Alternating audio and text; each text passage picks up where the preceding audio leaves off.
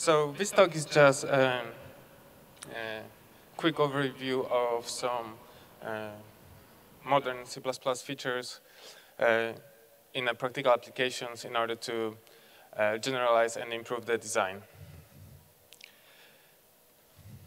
Okay, so just a disclaimer.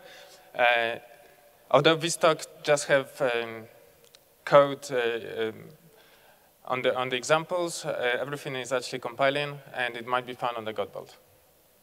Moving on, so let's dig in some features which I really like about C++ 17. So we can actually do C++ reflection in C++ 17. And as I pointed out, there is examples here have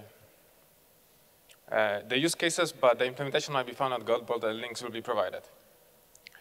So with the C++ 17 structured bindings, we can do two-tuple, which will allow us to get the types and use them in really generic fashion.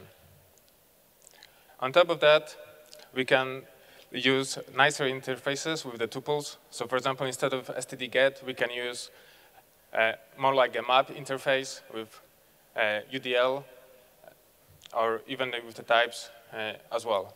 So that improves our use cases for the how to use it. On top of that, is anyone using Boost MP11 for the template metaprogramming? Some hands.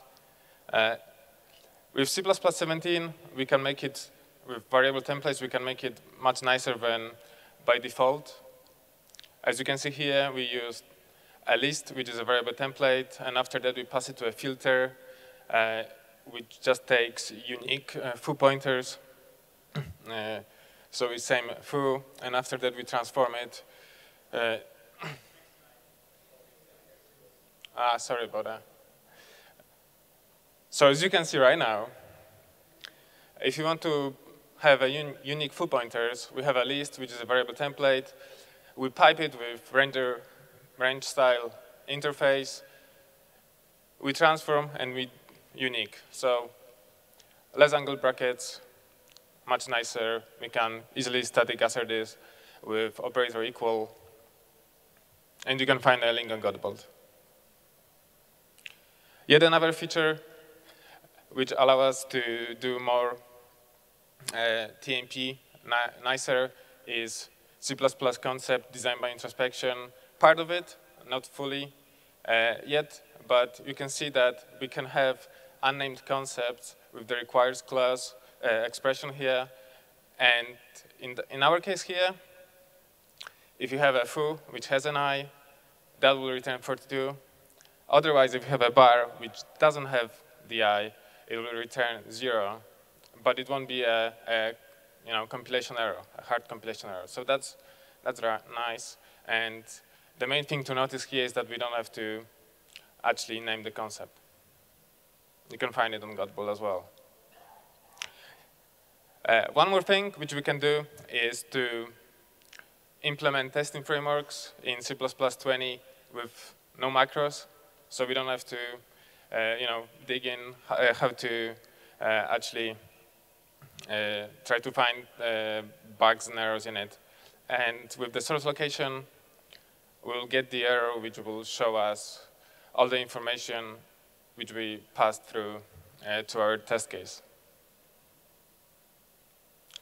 And finally, with immediately invoked function expressions, we can combine all those features together in order to do some crazy stuff. So assuming we have a lambda with just some stuff using the fold expressions, we can use two-tuple with our reflection to filter using the requires expression and range style interface and unique them and pass them to lambda, which has this familiar template kind of lag of syntax, and sum all the tuple elements. So it's like std apply, basically. So when we do that, when we have foo, and we run it, then we will get the result as expected. So let's embrace Postmodern Meta C++. Thank you.